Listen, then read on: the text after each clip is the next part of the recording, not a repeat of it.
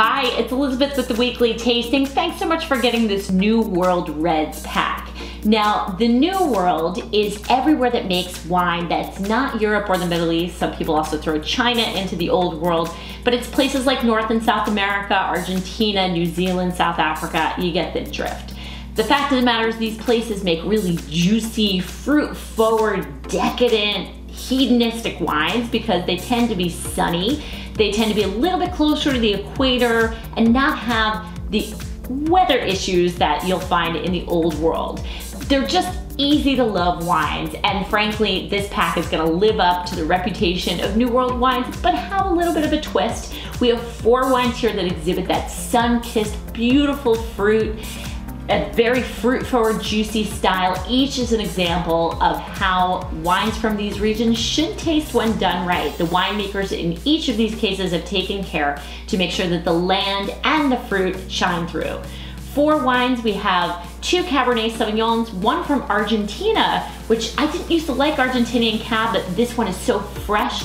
Huge contrast of really awesome fruit, great acidity, a bigger style from Chile with lots of mint and graphite, almost like a number 2 pencil with great fruit, heavier tannins and acidity. A wine from California, the Pinot Noir, which is from a cooler area in Santa Barbara County. Really great varietal example of Pinot with lots of berry notes, some earth, and a really lovely long finish. And finally, a Syrah. This wine is a Syrah from Australia. You did not hear me wrong. It's not Shiraz. They call it Syrah to indicate that it's a little bit more restrained, a little pulled back, a different style for Australia. All 4 of these wines are fabulous. They're decadent. This is gonna be such a fun pack to taste, so let's get going. This wine is a Henry's Drive Syrah. It's from Pathway in South Australia. And Pathway is a small region. It actually means good water in the local dialect. And it's got a Mediterranean climate, red Terra Rosa soils, which means that sometimes you're gonna get that essence in the wine. Not a whole lot of producers here, but some really great ones. This is really part of this Australian comeback story. You know, imports for a long time now have been either really low-end stuff or super high-end, and it's all been jammy fruit bombs. But there's a new wave coming in, which is why I've included this in the pack. The wines are more land-driven, they're subtler than fruit bombs. This is a great example of a balanced Syrah with a lighter touch than a lot of Australian Shiraz, which is why this wine is called Syrah. Now, the woman who makes this wine, who I've had the pleasure of meeting, makes a Shiraz, also a Henry's Drive Shiraz, but she calls it Syrah because she has really dialed back on the fruit. She has dialed back on, you know, the overt chocolatey, you know, big style that you'll find oftentimes in Australian Shiraz. So she's called it Syrah as an indication of that. Let's take a look at this wine. It's really a super dark color. Look, the climate is pretty hot. The weather is very warm. So you're going to get dark colors. This is a purple black in the center. It kind of fans out to a brownish or ruby color. Thick legs, 14% alcohol, so you want to give this, or 14.5% alcohol. You're going to give this a nice little swirl here. You'll see the legs dripping down slowly. Give it a sniff. So already you don't smell the things you smell in a traditional Shiraz. You've got rhubarb, you've got a lot of light and dark flowers. If you've ever had a Beaujolais, this wine kind of is reminiscent of that. Beaujolais from southern Burgundy. Blueberries, baked cherry pie, all of that is in here. Let's take a sip.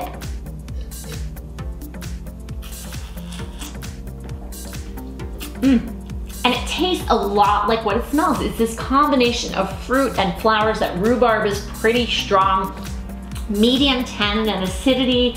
It doesn't feel cloying or too heavy or too fruity. The alcohol does not burn going down. Everything is in balance with this wine.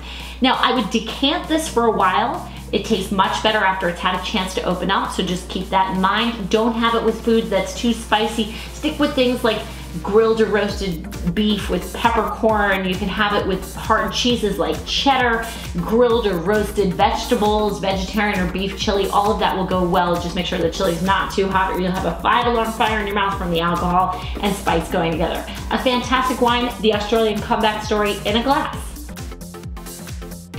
This wine is the Koyle Gran Reserva Cabernet Sauvignon 2012. It's from Chile's Colchagua Valley, which is known as the Valley of Small Lakes in the local indigenous dialect. This is such a perfect place for viticulture. It's in the foothills of the Andes Mountains, so you have really great sun exposure beating down on the grapes to get them super ripe, but they're not getting overripe because there's great cooling breezes coming off the Pacific, coming off the mountains. There's snow melt coming off the Andes, so you've got lovely irrigation. You don't have to worry about any of that.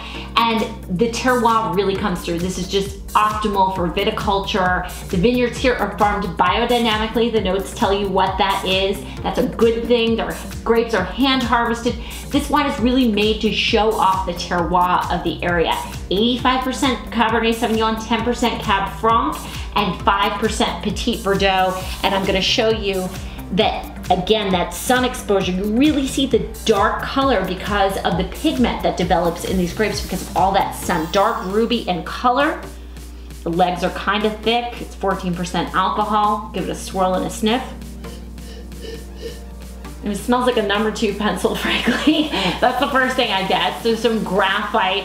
There's a ton of ripe black fruit, blackberry, black cherry, all of that kind of stuff. Sauteed thyme or some sort of herb, black pepper, and then there's some green pepper, which is very typical of Chilean Cab. So let's taste it.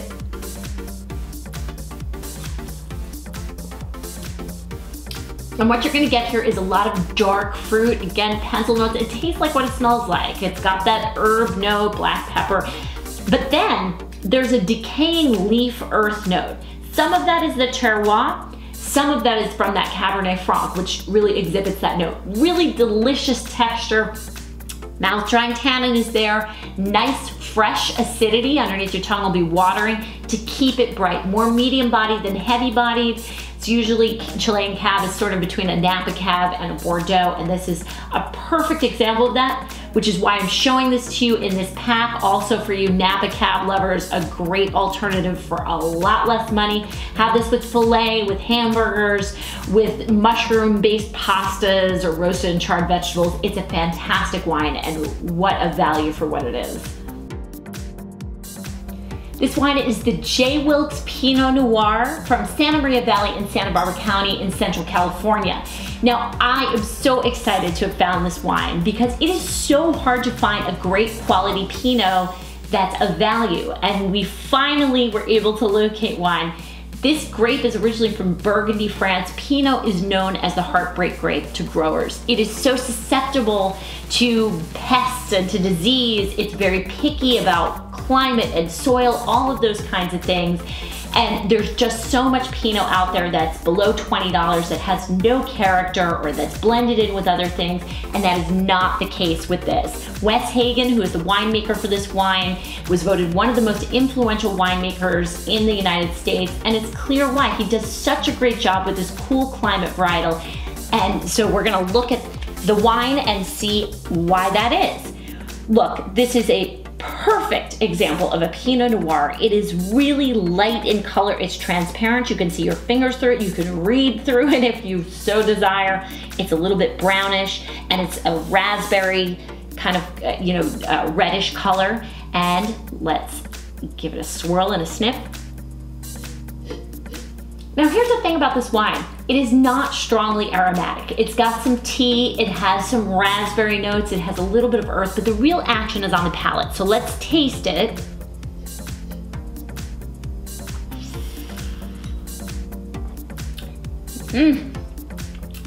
So delicious. So you get a lot of berry notes, you get raspberry, dark cherry, but there's also smoke and earth and vanilla and sort of this tea leaf, and the finish goes on forever. It fills your mouth, yet it's nice and acidic, medium tannin. I'm so thrilled to show you a New World wine that fits so perfectly into this pack and shows you how the New World can make a restrained wine that's still really, really delicious. Mushroom risottos or pastas, herb roasted tenderloin, roasted chicken in toasted spice, butternut squash, all of that is going to go fantastically well with this very versatile wine. Amazing. This wine is the Primmo from Bodegas Cicchitti in Mendoza, Argentina. It's a Cabernet Sauvignon. And I know you're thinking to yourself, wait a second, isn't Argentina a Malbec? Why aren't you giving me a Malbec?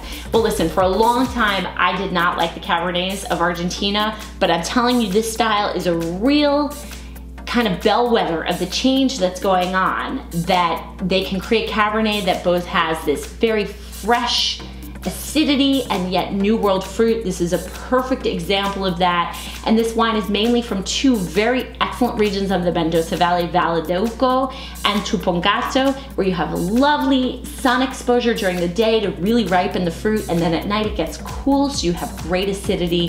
The wine is made from Jose Antonio Cicchitti. He founded Bodegas Cicchitti in 1982 in Mendoza. His grandfather was an Italian vintner who immigrated to Argentina in the early 19th century. Very tied to the land. All estate fruit, low yields, hand-picked, native yeast, so only what's in the vineyard, unfiltered, unfined, a great representation of what is in the vineyard itself. The color shows that sun-kissed fruit. It's kind of purple, maroon. It's lighter around the edges. That's always what you get in Cabernet Sauvignon, but very deep and dark in the center. Give it a swirl and a sniff. I mean, this wine has so much character. You're gonna get mint. You might get some licorice off of it. Forest, woods. And then on the second sniff, that fruit comes out. Black currant, blackberry, black plum. You get a little bit of vanilla, maybe some cinnamon spice on this. Okay, let's taste it.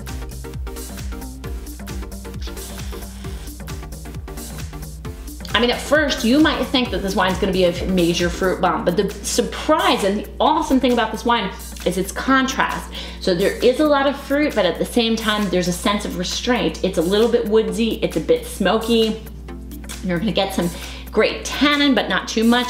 Lovely acidity. Keeping this wine simple and fresh. It's a weeknight sipper. It's gonna go really well with lentils and black beans, and it's gonna go well with carne asada and hamburgers and beef stew, portobello mushrooms, all that kind of stuff. Listen, I put this in the pack to show you a new style of Argentinian Cabernet Sauvignon that has a great balance of fruit and freshness, and also to contrast with the Koyle, which is a little bit of a heavier style, more traditional for New World. It's a fantastic wine. I hope you love it.